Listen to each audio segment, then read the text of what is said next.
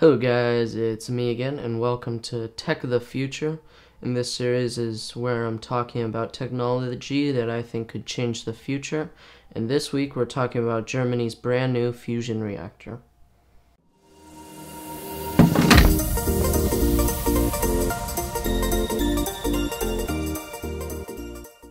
The reactor is using a brand new design, and they started building in 2005 and finished building in 2014.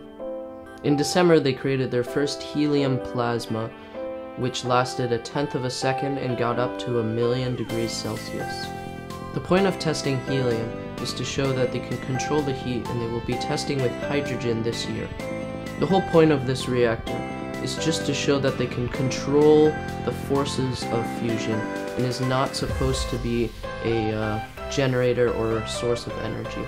The goal of this reactor is to take the knowledge that they learn about fusion and put it into another generator that will actually become an energy source.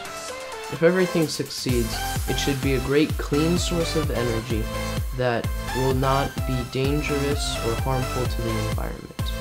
Anyways, do you think this is how we're going to get energy in the future?